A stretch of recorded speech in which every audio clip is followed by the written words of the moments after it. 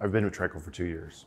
And when I came to Trico, the piece that attracted me the most, and not just the job, was the fact that it always puts community first. We're one of those unique places that truly believes if you put the community first, you'll be successful. It's not about being successful and then putting the community first. So Trico's culture, where it really stems back from is from the Chiu family of Wayne and Eleanor when they first started Trico. And they had this saying called doing well by doing good. Wayne and Eleanor are not shy to help different organizations that are struggling. And some organizations that we did work with early on was Kids Cancer Care. We worked with Global Fest. And then most recently, we worked with WINS, Women in Need Society. So we are an organization that helps women and their families locally in Calgary, whether they are fleeing domestic violence, living in crisis, or just in a battle against poverty. We are a charity that runs social enterprise, so we do have a business side of our organization, but then we have that community side that's all about helping people in our community. The first step that we take care of is our basic needs. Women can't think about pulling themselves forward when they're worried about feeding their families. The second step is navigating the system of care in Calgary. The third step we use to help women to move forward is we teach them the confidence and the skills to go out and secure employment in the retail and warehousing industry. We do that in a safe, controlled environment, which is our WIN social enterprise. They spend time in the classroom learning, then they spend time on our sales floor or in our donation center, actually learning the skills, practicing the skills they learned in the classroom. I came here on September 8th, 2019. I came here to be more dependent and be able to help my parents also. My friend told me that it's a program that you go learn how to write a resume or how to do the sales associate job.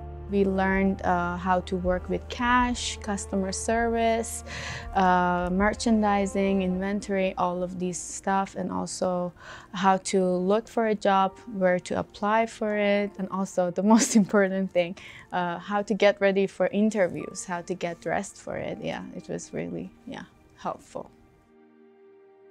We were moving out of our old office on 11th Ave, and we were moving into the office space that we are in right now. And we were able to give them a downtown space and give them a little bit of a bigger presence in downtown.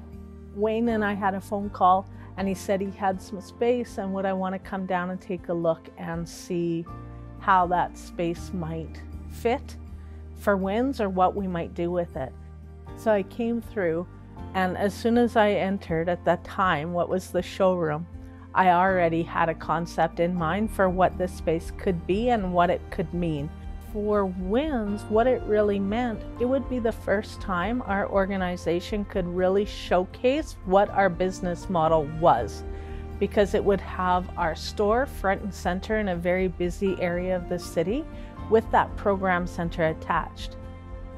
We had over close to 30,000 square feet of space. They've completely redesigned it to a beautiful storefront that they're now able to take donations, and they're able to now just put everything all in one storefront, and that provides a stronger presence for them in the downtown corridor there. It would have been very easy to knock it down, turning into revenue-based parking. Instead, it was kind of Wayne stopping and saying, hey, I know there's a group in the community that has a need. We have a space, let's connect those together. To feel this impact firsthand of this gift from Trico to help us as an organization to move forward and to do the work that's needed in the Calgary communities directly, it's overwhelming when I think about it. It moves me beyond words to think of the generosity and the support and the help that this gives to Calgarians. It gave me opportunity to be independent here while being a refugee claimant.